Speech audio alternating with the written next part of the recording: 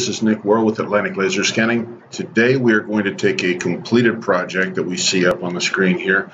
We're going to export it into a different file format. In this case, it'll be a POD file format because we will be doing some fly-through work with it in point tools at a later date.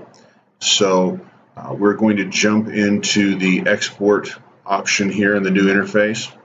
And we've got a export project, and we've also got an export point cloud.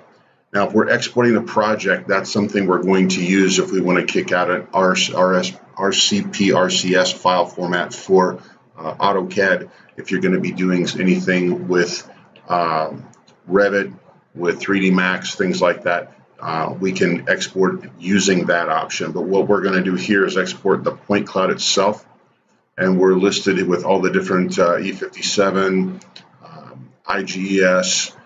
Today, again, we're going to use a POD file format. We will go ahead and just put this on the desktop.